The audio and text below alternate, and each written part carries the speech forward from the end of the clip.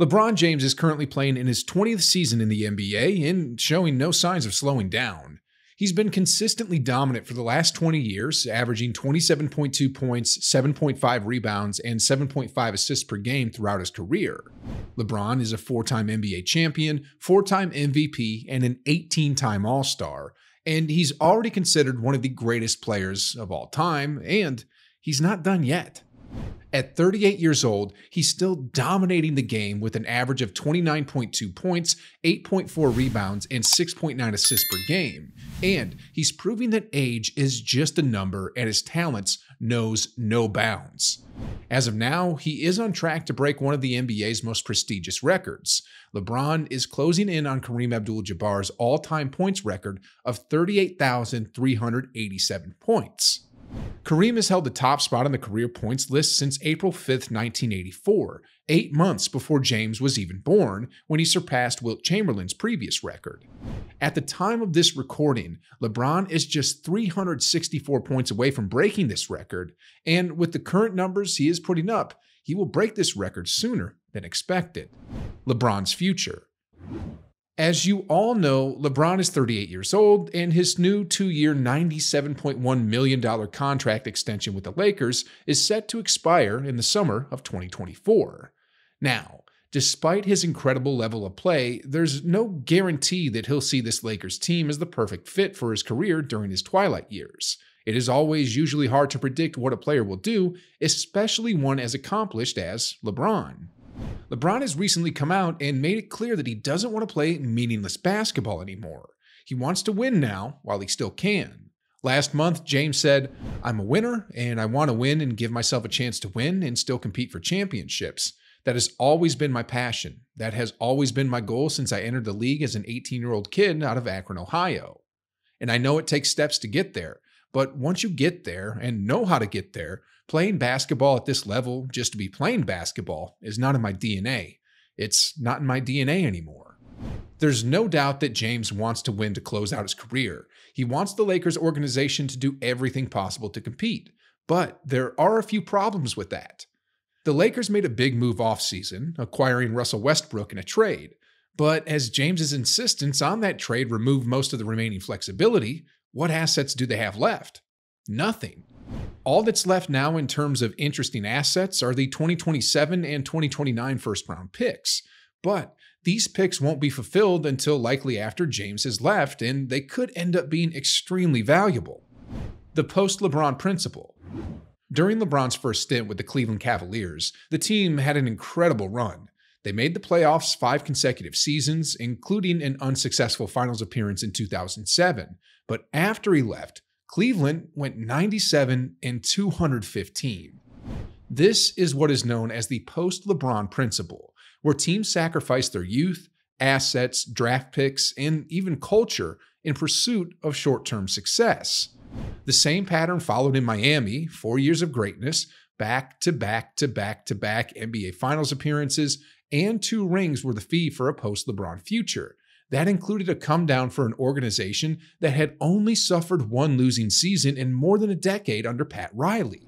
And when LeBron returned to Cleveland, they went 37-45 that season without him, and the Cavs had ups and downs before finding their footing several years later. Same for Cleveland. Finals appearances, a long-coveted championship, and then 3 seasons of awful basketball before general manager Kobe Altman began drafting properly and turning things around. That has always been the deal. Having King James always comes with a price to pay, but it's a brand new territory that the price is being paid while he's still around with the Lakers. When LeBron James makes a move, it also often sets the stage for others to follow. In Cleveland, his departure meant the end of the road for head coach Mike Brown and general manager Danny Ferry. And in Miami, his exit meant Dwayne Wade also said goodbye to the Heat, the team that he had played for his entire career. And when LeBron left Cleveland for the second time, the pattern repeated itself. Head coach Ty Lue and general manager David Griffin also moved on.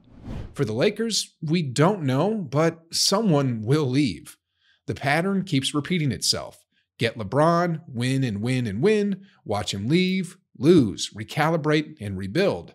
That's been the pattern up until now. What's next for the LA Lakers after LeBron? The Lakers won the NBA Finals in 2020, and LeBron was a key contributor to that win. But from a Lakers perspective, this success also officially resets the team's focus to someone else. LeBron James is currently the best player and leader of the Lakers, but as he gets older, it's important to consider his role on the team. LeBron may have to adjust his role on the team in order to continue to be successful, as the Lakers may look to rebuild around younger players in the future. And this will be a tough decision for LeBron, who wants to win and compete. Bronny and LeBron. LeBron's on-court dominance and off-court influence have cemented him as one of the greatest players of all time. This fame and notoriety has spilled over into the life of his children, and his eldest son Bronny is already enjoying some of the perks that comes with it. As a player, Bronny is good enough to make the NBA on his own merits, but one has to wonder if his connection to LeBron has overhyped the kid's potential. Bronny is now the 34th overall player in the class of 2023, which makes him the top-rated uncommitted prospect in the country. As his son considers his future in the sport, LeBron told The Athletic in February that he doesn't plan to retire until he can play in the league with Bronny. He said, "My last year will be played with my son. Wherever Bronny is at, that's where I'll be. I would do whatever it takes to play with my son for 1 year. It's not about the money at that point." Bronny is a 6'3", 190-pound senior combo guard at Sierra Canyon High School, and he is already drawing interest from prestigious college programs. He has yet to make a decision on his basketball future, and while his father was the presumptive #1 pick from the time he was a junior, entering the NBA straight out of high school, Bronny will choose between various NCAA scholarship offers or perhaps the G League for his next step.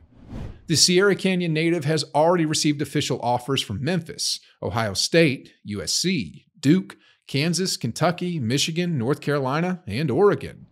The earliest he can enter the NBA draft is 2024, and it'll be interesting to see whether teams rate him more favorably under the assumption taking him would mean at least a few years of LeBron too. Of course, if he develops into a top 5 prospect based on his own development, it's another point. LeBron recently reinstated his desire to play with his son Bronny when he said, "I need to be on the floor with my boy. I gotta be on the floor with Bronny. I would love to do the whole Ken Griffey Sr. Jr. thing. That would be ideal for sure. Being with him, spending a full year with him in the same uniform, that would be the icing on the cake." As I stated, LeBron is already under contract with the Lakers with a player option for 2024-25. The thought would be that any team who could land Bronny in the 2024 NBA draft could count on LeBron opting out with the Lakers and signing for 1 or more seasons in a new place. Getting to play a few seasons together to pass the torch, similar to what MLB's Ken Griffey Sr. and Ken Griffey Jr. did with the Seattle Mariners in the early 1990s, would be a perfect send-off for King James. Final thoughts. LeBron has shown that he can still play at an elite level and has a passion for the game that will likely keep him on the court for a few more years to come.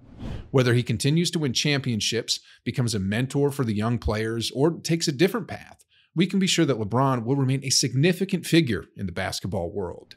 Would the 18-time All-Star really demand to be shipped out of town once he becomes trade eligible during the 2023 offseason? And would he be able to achieve his desire of playing with his son Bronny? Let me know your thoughts in the comments section below. Thanks for watching, and be sure to tune in for more updates on the NBA and LeBron's future.